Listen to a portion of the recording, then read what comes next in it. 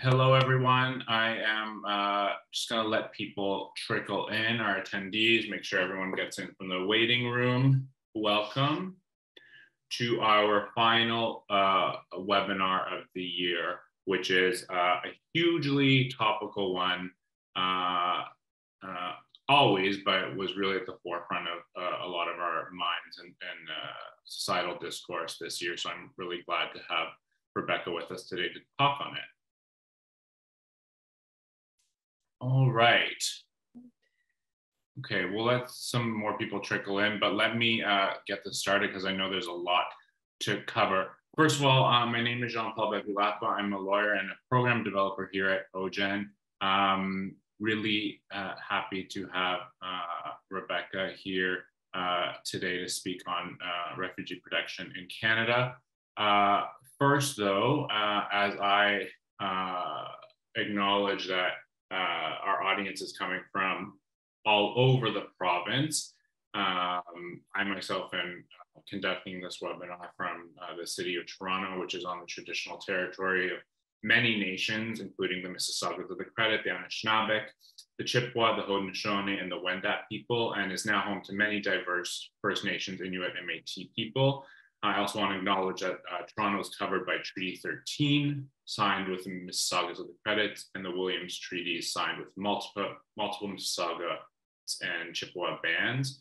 And as I was thinking about the topic today, I was mindful of the final two calls to action from the Truth and Reconciliation Commission, calls number 93 and 94, that deal specifically with newcomers to Canada, and call 93, which deals with more reflective citizenship test and information kit for newcomers to include the history of diverse Indigenous peoples of Canada, including information about the treaties and history of residential schools. That is currently in progress, according to the federal government's website. A more positive final outcome comes with call 94, that was related to the oath of citizenship. And last year, there was an act to amend this Citizenship Act to insert new language that refers to Indigenous and treaty rights of First Nations, Inuits, and Métis people. With that, let me welcome our speaker. And just on a personal note, I was telling my colleagues earlier on, but it's a real treat to have Rebeka with us today. Because for many reasons, her expertise and experience, of course, top of list, but also we went to high school together, so we've known each other for a couple decades now. It's a real special thing to be able to come back in this forum and learn from her today. So Rebeka Lauks is an immigration refugee lawyer in Toronto. She has regularly appeared before the Immigration Refugee Board, the federal court, since being called to the bar in 2014. Prior to just actually starting her own firm earlier this fall in 2022, she worked at two internationally renowned refugee law firms in Toronto, as well as the UN Refugee Agency in Honduras. She has previously taught the refugee protection course for the University of British Columbia's Certificate in Immigration, and just got news recently that she will be teaching a similar course at Queen's, which is fantastic. And before we get into her presentation, just a couple of housekeeping reminders. This webinar is recorded for future use in your classrooms. Our wide array of webinars are now uploaded to our archive, and the link will be put to that by my colleague Raras in the chat.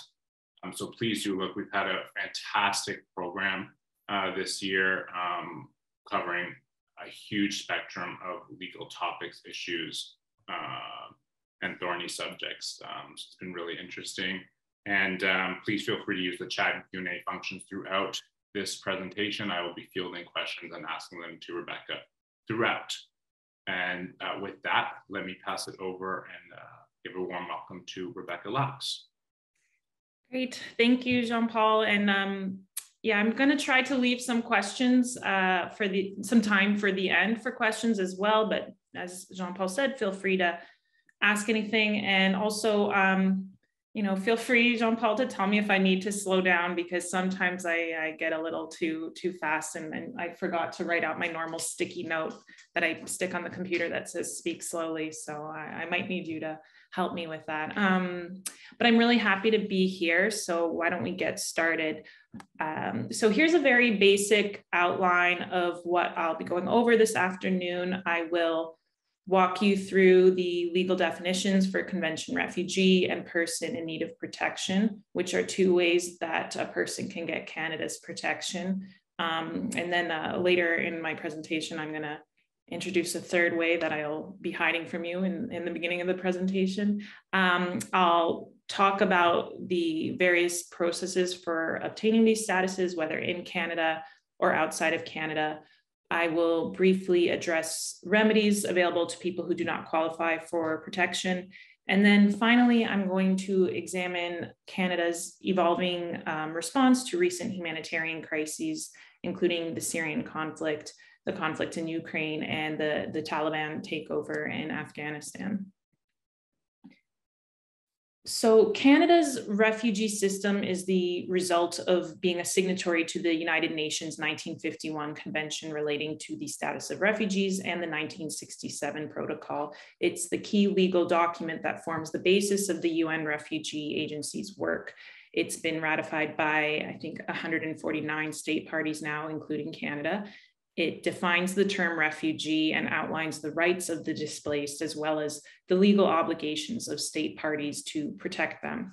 It was drafted in 1951 as a reaction to World War II, which saw millions displaced. But after World War II, other refugee situations arose that did not meet the definition set out in the convention, because that definition had some temporal and geographical restrictions. So the 1967 protocol addressed these protection gaps, and Canada acceded to both the convention and the protocol in 1969. Domestically, we have the Immigration and Refugee Protection Act. And here I've included some of the objectives of the act. Obviously, not all of them are included here. There are many others relating to national security, family reunification, program integrity, et cetera. The ones here, however, are the important ones that form the basis of Canada's refugee system. First, a recognition that refugee protection is first and foremost about saving lives and offering protection. And then secondly, of course, understanding Canada's international legal obligations and affirming Canada's commitment to them, like the obligations under the UN Convention.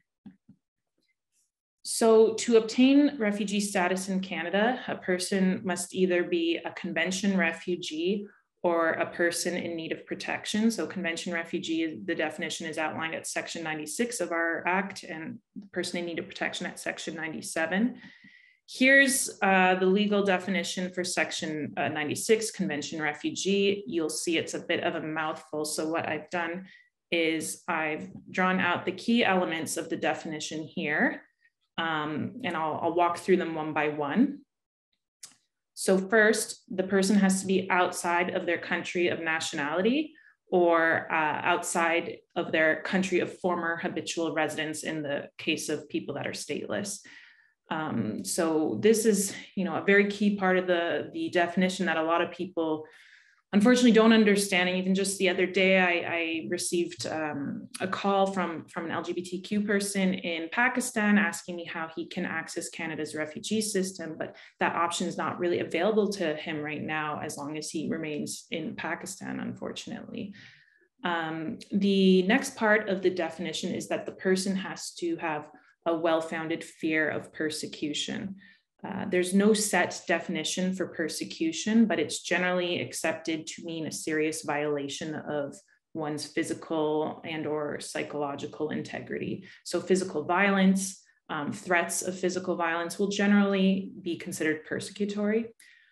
Discrimination is generally not considered to be persecution, but cumulative discrimination taken together, if it's bad enough, can rise to the level of persecution. So where in our area of law, where we'll see this argument come up a lot might be with refugee claims made by the Roma community from certain European countries, for instance. So the argument in those claims is whether the cumulative discrimination they face constitutes persecution. And then you'll see there, before the word persecution, there's this language, well-founded fear. The courts have determined that this language has both an objective and a subjective basis, meaning subjectively, a person has to genuinely be afraid, but that there also has to be an objective basis for them to hold that genuine fear. So when assessing subjective fear, a decision maker will look at maybe any actions that the person took that seemed contrary to someone who was truly afraid. So did they delay leaving their country after a persecutory event? Well, what was their explanation for the delay? Maybe it took them a while to get a passport and the necessary funds. Did they travel through a third country on their way to Canada? And that third country is generally a safe country for refugees, such that we would expect they'd make a refugee claim there. If they didn't, why not? Maybe they had family members in Canada that they wanted to reunite with. Did they delay making a claim when they got to Canada? Generally, any failure to claim at the port of entry, at the airport or at the land border, even if you make a refugee claim a week later, it's still technically a delay. They probably won't make that big a deal about a week, but some people, might live out of status in Canada for a couple of years before making their claim. And so there'll be lots of questions about that from the decision maker. And whether someone left their country and then returned to their country, particularly if that return happened after a persecutory event, that too is something that would maybe cause the decision maker to question whether they have subjective fear. And then for the objective basis, it's really just about looking at their evidence. And does the evidence establish the allegations they've set out, that they meet a certain profile, for instance, and that profile would be at risk in their home country?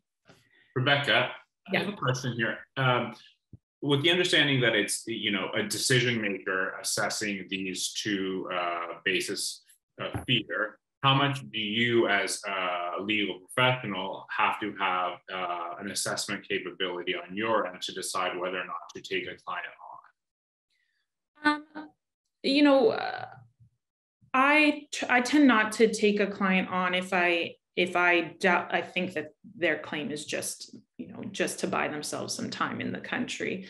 If they have most of the time, someone might have a genuine fear, but I'm not quite sure about the objective basis, or I might, tell them what you're telling me about is discrimination. It might not be found to rise to the level of persecution, but I mean, I'll still take on their case, but I just have to advise them upfront of what their chances are. But if it's something that I feel is just actually fraudulent, then I wouldn't do it. And that line between discrimination and persecution, do you find that that's easily understood? No, I think it really depends on the client. Some clients are far more sophisticated than others, and then there's other people who really think that they have to have been persecuted in the past to have a basis for a refugee claim. I just had a consultation with a gay man from Turkey the other day, and he said he had already spoken with another lawyer, apparently, who told him he had, because he's so successfully hidden his sexual orientation back home and never had any problems, that he probably wouldn't be successful in his claim. And I said, well, that's just not the case. But yeah, there are a lot of misconceptions out there, unfortunately. But understanding discrimination versus persecution is always a tough conversation with clients as well, to make that distinction. Yeah, I get that. Thank you. No problem. So the next part of the test is that the risk of persecution has to be connected to one of the 5 grounds that are listed in the convention. We call this a nexus to the convention. So the 5 grounds listed in the convention are race, religion, nationality, political opinion, and membership in a particular social group. Membership in a particular social group is the most malleable of the grounds. This is where the case law has developed certain social groups that will fall into this category. So Victims of domestic violence or other gender-based violence will fall under this category. Claims based on sexual orientation and gender identity will fall under that category as well. The next part of the test is that state protection is not available. So this means either the state is unwilling or unable to protect the person, perhaps because the state is the agent of persecution, or in cases where the agent of persecution is not the state, but say an individual or a group, it can be a bit trickier to rebut the presumption that the state will protect you. But in some situations, it might be that the state's not willing, like maybe in cases of domestic or gender violence in a certain country, the police might just say, that's a family problem, we don't interfere with that. Or maybe the state just doesn't have the resources to do anything to help. This too gets a little bit tricky because no state's government can provide perfect protection, even Canadian police can't. The test comes down to whether they can provide adequate protection. And efforts by the police are not enough. It has to be based on the ground realities of what the police in that country are actually able to do. The next part of the test is that there has to be no location in the country where the person could live safely. We call this internal flight alternative. So where the state is the agent of persecution and the state has control over the entire territory of the country, then obviously there's not going to be any viable internal flight alternative for that person. But in cases where the agent of persecution is a non-state actor, and particularly where it's a big country, the decision maker is going to look at whether there are other places in that country that the refugee claimant could live safely. So for instance, if we have, let's think of a claim made by an aid worker who was targeted by the Taliban in Peshawar, Pakistan, the decision maker might say, why can't you go live safely in Hyderabad, for instance? Or, think of a Sikh woman fleeing an honor killing in Punjab, in India. The decision maker might say, why can't you go, like, how would your family be able to find you in Chennai in the South? So these are the kinds of questions that come up in claims where the state's not the agent of persecution and the claimant's coming from a larger country. So the decision maker will look at the motivation of the agents of persecution to actually, travel those vast distances to harm the person, but also the means of the agent of persecution to actually be able to locate the claimant in this other location. But we know, of course, with the internet and social media, it's becoming increasingly easier to find people online these days. And the case law has established that you can't require a person to live in hiding in this proposed location for it to be safe. And you can't require that they break off communication with their family in order to remain safe in this proposed location. Then there's another part of the test for internal flight alternative. Let's say the decision maker decides your agent of persecution cannot find you in this city. So I do think it would be safe for you, but they can say it's not a viable internal flight alternative if there's other reasons that it would be unduly hard for that person to live there. So perhaps it's a city where people meeting the claimant's profile are severely discriminated against, for instance. That might be a factor they consider. And then finally, implicit in the definition is that the fear is forward-looking. So it's not enough that someone's suffered persecution in the past. That might be a relevant factor in deciding whether that risk still exists in the future, but the test is forward-looking. So it's important to note that both international law, the convention and the protocol, as well as our Immigration and Refugee Protection Act are quite limited in scope as to the definition of a refugee. So they don't include people fleeing famine, poverty, natural disasters, or even wars. So, but those factors would definitely be relevant in a determination of whether that internal flight alternative is viable, as I mentioned a moment ago. And a person fleeing a war could be a convention refugee if they also fear persecution based on one of the 5 grounds, but fleeing a war alone does not meet this definition. So there is a second definition called person in need of protection, and it's outlined at section 97 of our act. I've drawn out the key elements. Trying to advance the slide. What slide does it say, Jean-Paul? Protected persons. Okay. Oh, there we go. Okay. So you'll see similarities to the convention refugee definition, like the requirement to be outside of their country of nationality, that state protection is not available, that there is nowhere in their country they can live safely. But there's difference in the language in that the language is not well-founded fear of persecution. It's danger of torture or at risk of cruel or unusual treatment or punishment. And that's one of the key differences, because without those words, well-founded fear, the requirement to establish subjective fear is removed. So remember, I talked about the decision maker who will be considering any delays in claiming or failure to claim. Well, they will consider the claimant's explanations for those delays, but if they do not accept those explanations and find that the claimant lacks the requisite subjective fear, they can still accept a claim under this second definition. Another key difference is that the risk that the person faces doesn't have to be linked to one of those 5 grounds: race, religion, political opinion, nationality. So an example, one that you might hear about a lot that would be considered under this second definition are victims of gang violence or crime. So think of the victims of gang violence from like the Northern Triangle countries, Honduras, El Salvador, Guatemala. If their claims were to succeed, it would be under section 97 because they don't have a nexus to a convention ground. They're not being targeted by the gangs because of race, religion, nationality. But one thing they do have to show for their claim to be successful, it's not enough for them just to say, I come from a country where there's a lot of gang violence. It can't be a generalized risk. They have to show that it's personalized to them.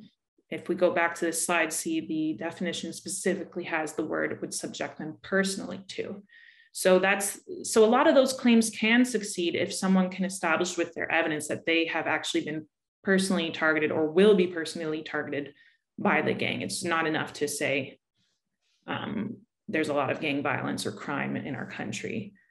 Rebeka, we have an audience question. Are you good to take one? Sure. Okay.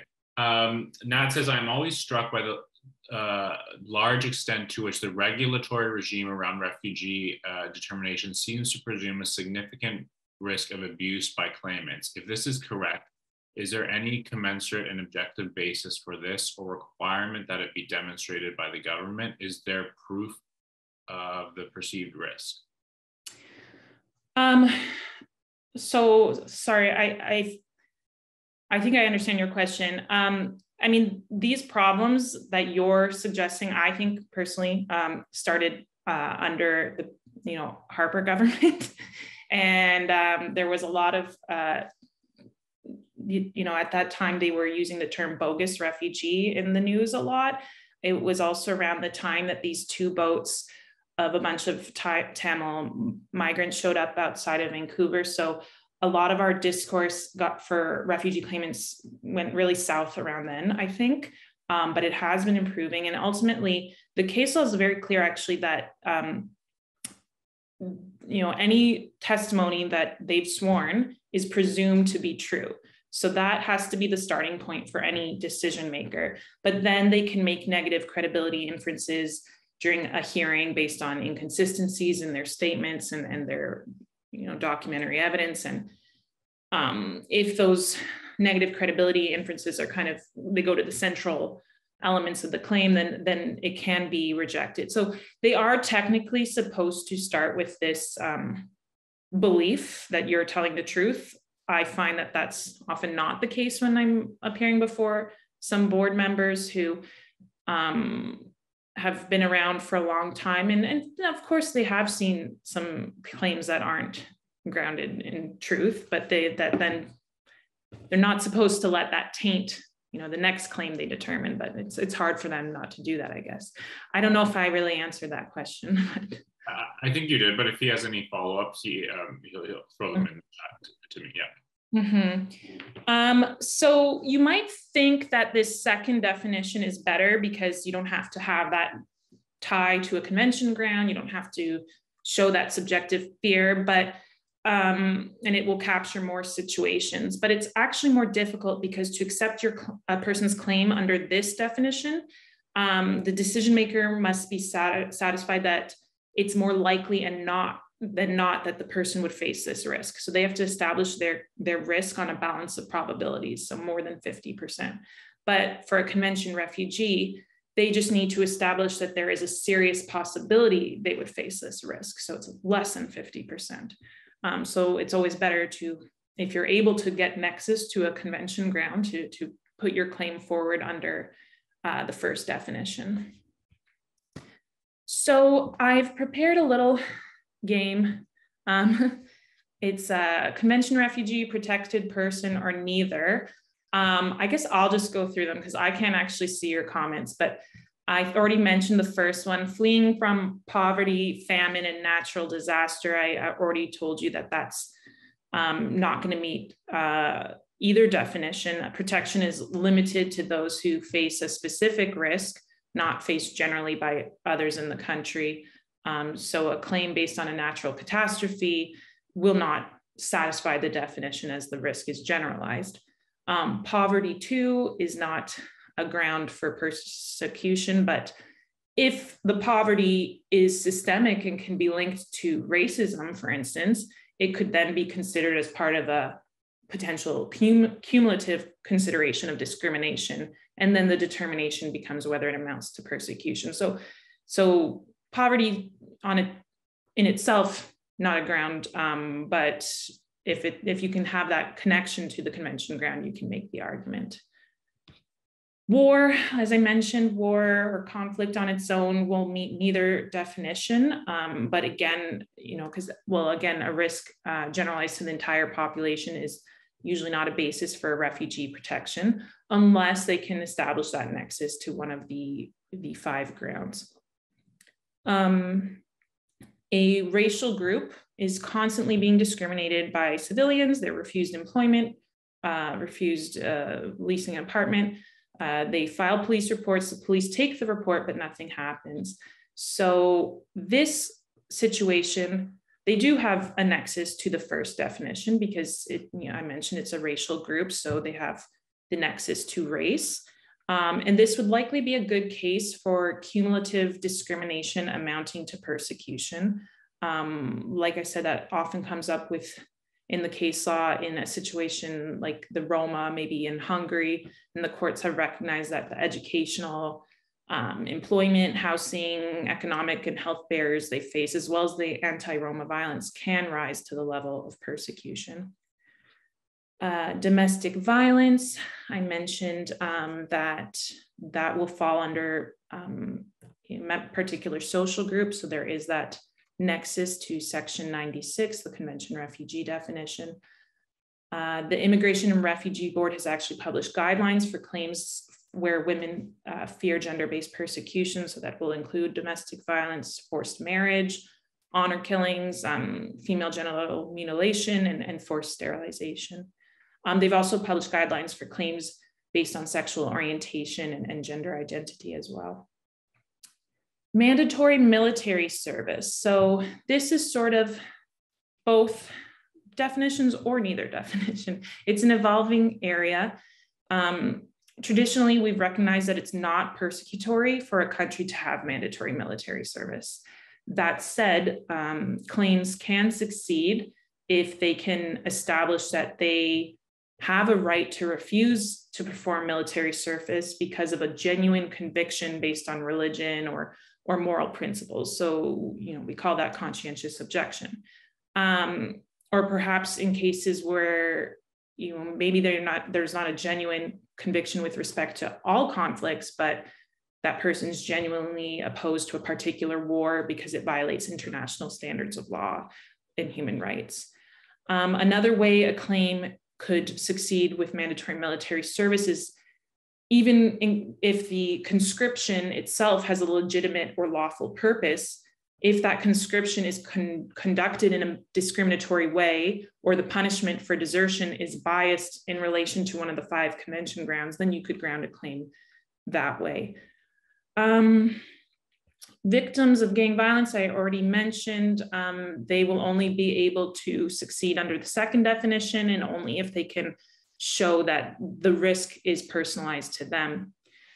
Cannot receive medical treatment for a disease. So this is probably neither, or potentially both with a little more information. If the risk is caused by the inability of the country to provide adequate health care, then the claimant will not qualify for protection.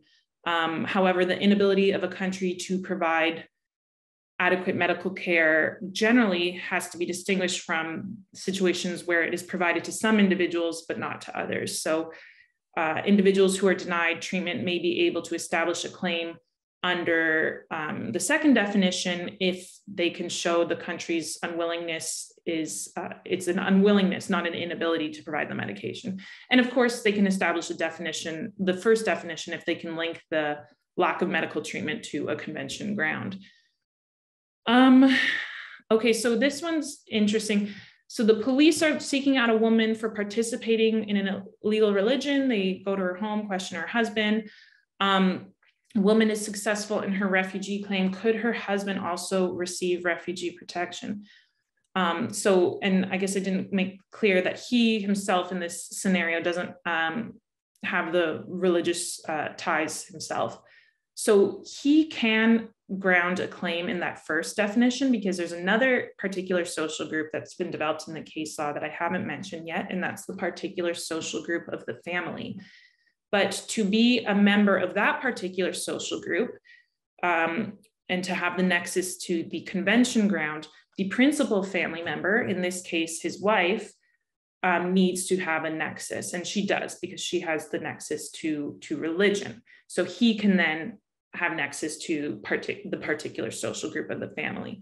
But if the wife's claim was not based on religion, but based on being a victim of gang violence, she doesn't have that nexus to that 1st definition, right?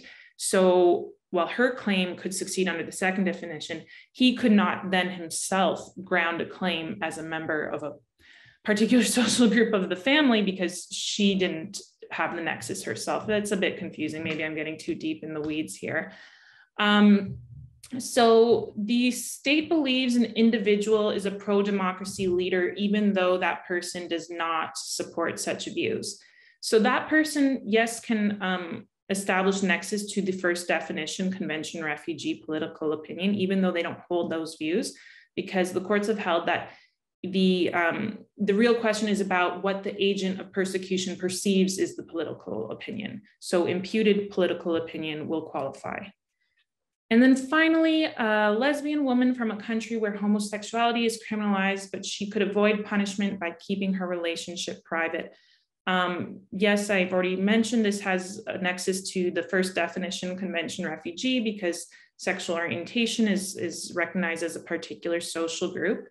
And in terms of whether that's persecution, the court has held that, you know, the expectation that an individual should practice discretion with respect to her sexual orientation is perverse, as it requires the individual to repress an immutable characteristic about themselves. So that was the game. So how does someone make a refugee claim? So there's 2 ways. There's the in Canada process and the out of Canada process. And what you hear about most of the time in the news is when you're hearing about Canada resettling, you know, thousands of Syrian refugees or Afghan refugees, you're mostly hearing about this resettlement program, the outside of Canada process. And that's what I'm going to talk about first. So for people seeking protection from outside of Canada, there are 2 classes. There is the one that sounds very similar to what the definition we just went over, the convention refugee class. So they're outside of their home country and they cannot return to their home country due to a well-founded fear of persecution based on a convention ground. But then there is also the country of asylum class. So for this class, they have to be outside of their home country and they have been seriously affected by civil war or armed conflict or have been denied human rights on an ongoing basis. So when we think about the crisis we've been seeing in recent years and how some of those people were resettled in Canada when they maybe didn't have a nexus to one of those 5 grounds, they would have come in through the country of asylum class. It's not defined in the legislation like those other 2 definitions I was going over earlier. It's defined in our regulations instead, and it says they're defined as a person in similar circumstances to those of a convention refugee.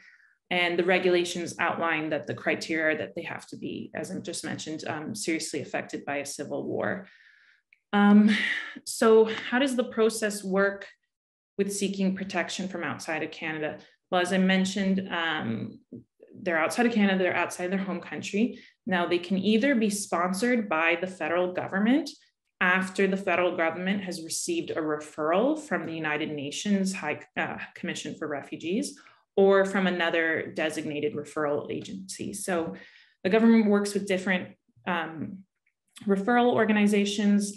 For instance, with Afghanistan, for human rights defenders, they're working with an organization called Frontline Defenders.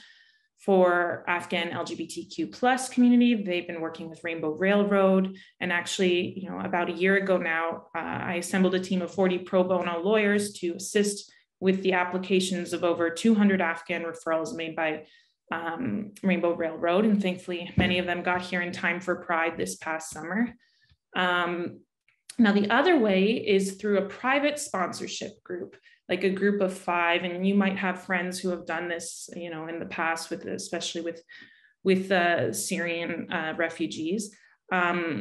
So in this case, they're not referred; they proactively submit their own application that's sponsored by a group of 5 individuals or a community sponsor group. And in both cases, whether a referral or a private sponsorship, the individual has to have a recognition either from the UN Refugee Agency or the government of the 3rd country that they are currently in, that they've been recognized as a refugee. So that's a big requirement that can be a real hurdle for a lot of people, depending on that 3rd country they're in, because sometimes the UNHCR offices in that 3rd country don't even issue those documents in that country. So in certain circumstances, the Canadian government has waived that requirement. So they did waive it for a few years for Syrian applicants, and they've recently waived it for Afghan applicants as well. So that is a very good, one big hurdle removed for them. Unlike inland refugee claimants, overseas applicants have a few more obstacles that they have to deal with. For one, they have to show that there's no reasonable prospect within a reasonable period of time of a durable solution in another country. So let's say you had a Syrian refugee who made it to Germany, where they'd been recognized as a convention refugee, but they'd prefer to come to Canada because they speak English, not German, and their family members are in Canada. Those are obviously compassionate grounds, but they're not going to be able to satisfy the Canadian government that they don't have a durable solution in Germany, which is generally a pretty refugee-friendly country, and will give them probably a pathway to a more secure immigration status. The other thing that is harder about seeking protection from outside of Canada, I don't mention it on the slide, but there are financial settlement requirements. Just the very fact that they require a sponsorship, either by the government or by the private sponsorship group, whereas inland claimants don't have to be sponsored by anyone. So that's another hurdle they face. So for seeking protection from inside Canada, you can either do that at the port of entry, like an airport or a land border with the US, or you can submit a claim once you've maybe already entered on a visa or maybe entered irregularly. There are a number of situations where someone can't make a refugee claim, they're ineligible. I'm not going to go into any of these because I don't have a lot of time, but I am going to talk about one thing which you might have heard of is the Safe Third Country Agreement. So it's an agreement between Canada and the US. Under this agreement, both countries recognize one another as a safe place for refugee claimants to seek asylum. And so they therefore bar refugee claimants at official land border crossings who have entered the other country first. It only applies at land border crossings, so it doesn't apply at airports or seaports or inland offices. And that's why, unfortunately, you'll hear many times about people crossing irregularly into Canada rather than presenting themselves at the border, because they know they'll be turned back to the US. Whereas if they cross irregularly and maybe get arrested once they've made it inside, they're not returned. They can stay and make their claim here. So it's a big incentive for them to do that. And sadly, you know, people have actually lost their lives doing that, you know, crossing over in Manitoba in the winter. It's very dangerous. There are some exceptions to the agreement that would allow people to present themselves at the land border, such as if they have an eligible family member, or unaccompanied minors, which are people under 18 who don't have either of their parents with them. The agreement is currently subject to a constitutional challenge based on the fact that many people who get turned away after trying to make a claim at the Canadian border get almost immediately detained in the US, and the US has a pretty bad immigration detention scheme. Also, certain refugee claims aren't recognized in the US, so they don't recognize domestic violence as a ground for a claim, for instance. And also the US has a rule where you have to make a claim within 1 year, otherwise you're barred from making a claim. So if this person has been in the US for over 1 year, they can't even make a claim there, yet Canada's not going to let them come in. So there's all these reasons that it got challenged, and the federal court did find that it was unconstitutional. The federal court grounded that finding particularly on the detention issue of these people being detained when they are returned back from Canada, and found that it implicated Section 7 of the Canadian Charter of Rights and Freedoms, which is our right to life, liberty, and security of the person. The Federal Court of Appeal overturned that ruling, finding the agreement is unconstitutional. The Supreme Court of Canada took up the case. Oral arguments were presented in October, and a decision is still pending. So we'll see. Rebeka, I know you have a lot to cover, but I do want to just ask you, with the understanding that the individual experiences of refugees vary greatly, I was struck when you, a couple of slides ago, were talking about the port of entry and coming through an airport, arriving by boat. Do you have a sense of what that experience of arrival is? I mean, you know, we have probably a pretty similar understanding of when we arrive at an airport as non-refugees ourselves, but through your work, what is that experience like of getting off a plane and having to find their way in many different ways?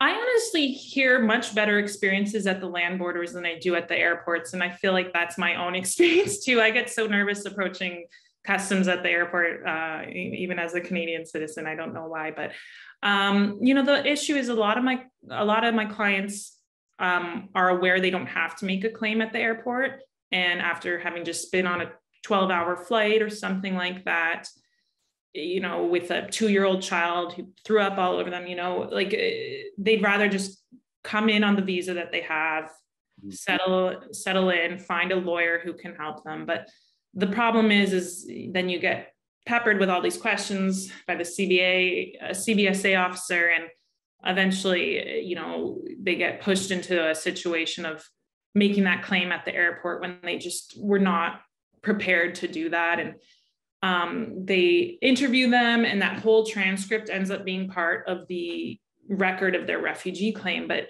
like I said, they're just out off of a really long flight, super tired. You know, if they don't speak English, and then the CBSA arranges an interpreter by the phone, which is not ideal. So these interviews always have just so many mistakes that we then have to fix when we're writing out the story. So yeah, it's very stressful. I do think the land border way is quite nice, actually.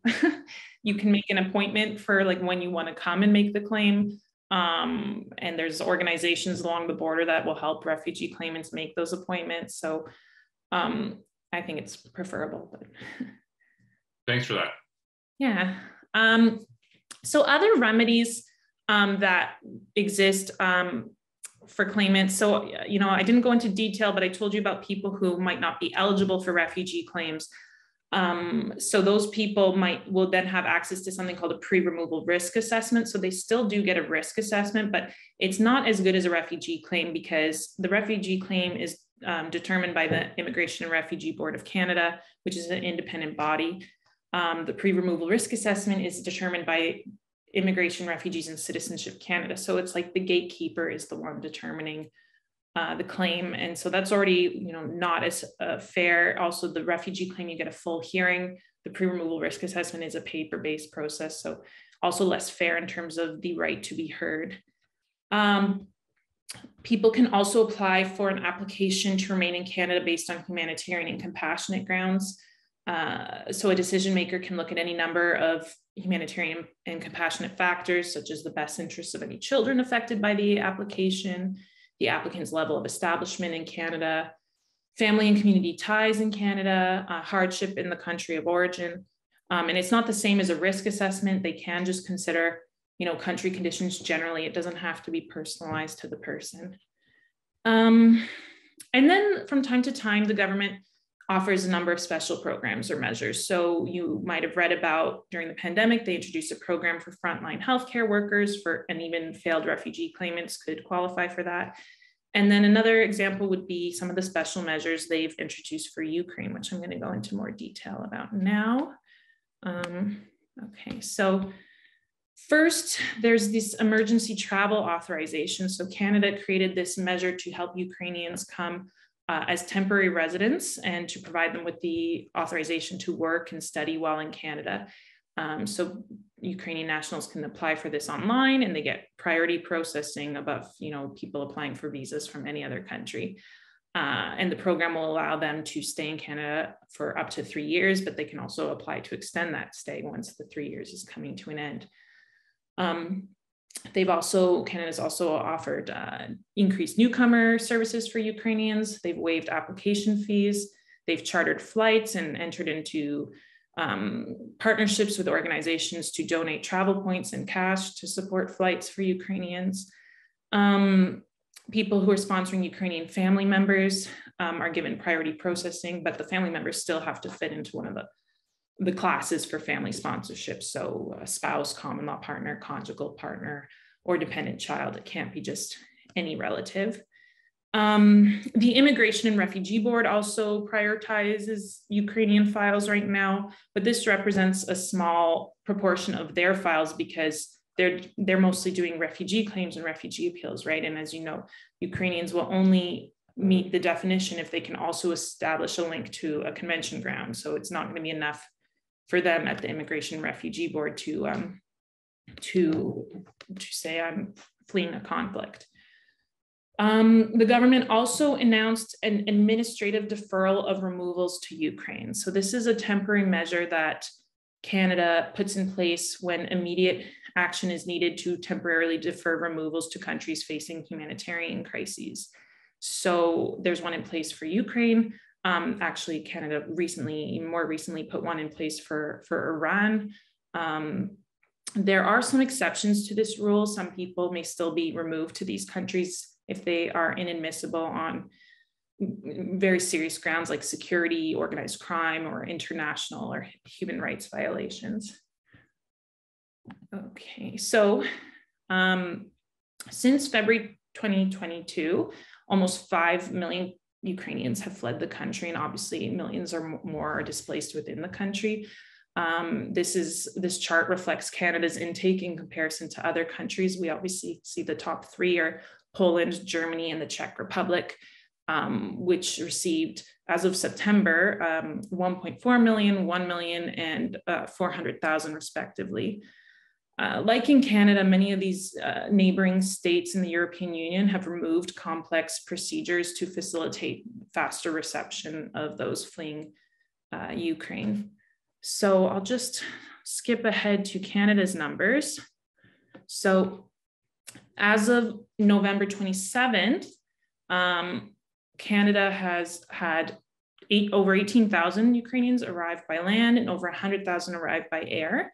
And for that emergency travel authorization, they've received over 700,000 applications, and they've so far approved over 400,000. But here I have a chart representing the number of international displaced persons by country of origin. I include this because there have been concerns surrounding this flexible approach taken by Canada and these European Union countries as compared to their responses to other humanitarian crises around the world. Both Canada and the European Union have removed normally complex procedures that hinder the speedy processing of applications from other applicants, non-Ukrainian applicants. Canada in other crises normally has a cap on the number of people they'll accept that we will resettle, like from Syria and Afghanistan, but there's no cap on any of the Ukrainian programs they've announced. And they've reduced the documentation requirements for the issuance of the visa for Ukraine. So in comparison, since August 2021, when the Taliban took over in Afghanistan, Canada has received 25,400 refugees from Afghanistan and pledged to welcome at least 40,000 refugees and vulnerable Afghans. So this data is as of December. We've so far welcomed 9,000 through the special program for people who assisted the government of Canada. For the humanitarian program for the most vulnerable groups like the LGBTQ community, human rights defenders, women leaders, journalists, and all of those ones to fit in this group, you have to have been referred by the UN Refugee Agency or frontline defenders or project defenders. So we've received almost 15,000. The special program to sponsor, first there's another program for extended family members of former interpreters, so 670 there. And then the special program to sponsor Afghan refugees who don't have that refugee status designation from either the UN Refugee Agency or the third country that they're in. We've already reached the cap of 3,000 applicants, but I don't know how many have actually arrived yet. So this data is from October 2020, available on the Government of Canada website, but it indicates that since November 2015, so about a 5-year period, Canada resettled 44,620 Syrian refugees through the Syrian Refugee Resettlement Initiative. So it's just sort of a striking difference there that we had 44,000 Syrians resettled in Canada in a 5-year period, whereas we've already welcomed over 100,000 Ukrainians in less than a year. But Canada's approach to these crises is evolving. So, they learned a lesson with Syria that it made things easier if they waived that requirement to have the refugee designation from the UN Refugee Agency or the third country. So more recently, they did that again for Afghan applicants to make things easier for them, because getting that designation really does prove to be a big hurdle for a lot of applicants. But Canada's response to the Ukrainian crisis is unprecedented.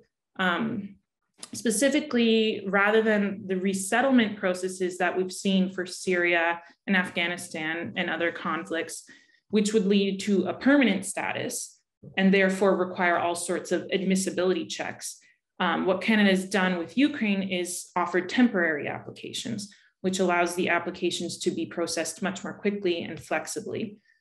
And traditionally, Canada's approach to issuing temporary resident visas has been conservative, where there's evidence that the individual may not leave Canada at the end of their authorized stay. So typically a person from a war-torn country would have a lot of difficulty getting a temporary resident visa to Canada because the officer would doubt that they would return at the end of their stay. But this program has essentially done away with the requirement for the immigration officer to be satisfied the Ukrainian national has a temporary intent. Whereas imagine an Afghanistan citizen right now trying to get a temporary resident visa, the officer would have to be satisfied that they would return to Afghanistan at the end of their stay. And that's kind of satisfying an immigration officer of that right now is sort of an impossible hurdle. So by handling the crisis in Ukraine through this temporary program rather than some of the resettlement programs that they've done with other crises in the past, and doing away with this requirement of a temporary intention, Canada was able to much more quickly process these applications and get large numbers of Ukrainians here much more quickly. So it's shown what Canada is really capable of, and it'll be interesting to see how they will respond to future crises. We've just discussed Ukraine, Syria, and Afghanistan today because those are, hot in the media, and we know Canada's responses to them. But what about other crises around the world that Canada hasn't implemented special measures for? What about Yemen, for instance, or numerous neglected humanitarian crises in sub-Saharan Africa? The Norwegian Refugee Council publishes a list of the top 10 most neglected displacement crises in the world. And the top 10 right now are all in Africa, but nobody talks about it. They receive little political response, little media attention, little funding. So I don't know, I guess my thesis is there's just a lot to be done. And I think that's it. Thanks so much, Rebeka. I really appreciate that contrasting at the end, which leads me to a question that I had. What would you like to see from the government? And then I think for us in the legal sphere, what would you like to see the legal profession do in this area of law? What are kind of heading into 2023? If you want to state any wishes from those two big bodies, what would they be? Oh, I don't know. I have so many wishes from immigration right now. And it doesn't just have to do with how they're responding to these crises. Because even before Ukraine, IRCC was just so slow in everything they do. Anytime I sent any kind of request for something on a file, I'd get this automatic response saying, we're really busy with Afghanistan right now. But as we know, I don't think they have done enough with Afghanistan as when you compare it to what they've done for Ukraine. So, but they were happy to use the excuse to not respond to our requests. But Afghanistan, it's still ongoing. So I would like to see, and there's all these other conflicts. So I would like to see them introduce more flexibility in those situations like they have with Ukraine. But there's a lot of political will behind their response to Ukraine that unfortunately is not there for other crises, I guess. I think that's really honest and fair, so thank you. Okay, we only actually have time for one more question. There was another question in the chat about the PowerPoint presentation. We will confer with Rebeka, and a follow-up email with any kind of resources will be sent out after this presentation. So thank you for that question, Basma. And we have an anonymous question for our last one. How are the adjudicators trained and selected? I was at a Law Society event where the board was, the panelists were from the board, and they were telling us about their training. Actually, they were telling us about the trauma training they just received from another person, the mother of another person that Jean-Paul and I went to high school with, which I'll tell you about after. But she's also an expert in trauma-informed refugee adjudication. So I know they are making a lot of efforts to understand, in the past, they'd make all these negative credibility determinations, not really understanding the social science and, scientific evidence behind trauma and how it affects memory. And so they are receiving a lot more training in that. In terms of how they are selected, so there's two ways. There's an application process, and I think you have to show that you have either however many years presenting claims, or however many years determining claims, or in a decision-making role, maybe with another tribunal. But then there's also political appointments. And unfortunately, there's still quite a few board members, decision makers at the tribunal that are political appointments from that old area that I was talking about. So it is, when I walk into a hearing, well, I don't walk in, I log in now, and I see I have that decision maker, I just start preparing for the appeal, basically, because they are their mindset is to disbelieve anything coming out of the claimant's mouth, unfortunately. Well, that's disheartening to hear, but so glad that you are someone there to counteract that, Rebeka. So thank you for sharing this presentation with us and your deep well of knowledge on this, really quite tricky area of law with a lot of misconceptions abounding. So thank you for clarifying and expanding all of our knowledge. And I know the audience echoes that warm reception. So thanks so much, Rebeka, and thanks to you all for attending. Look for new programming in 2023, and happy holidays to all those joining us and watching this afterwards. Thanks, everyone. Yeah, thank you for having me.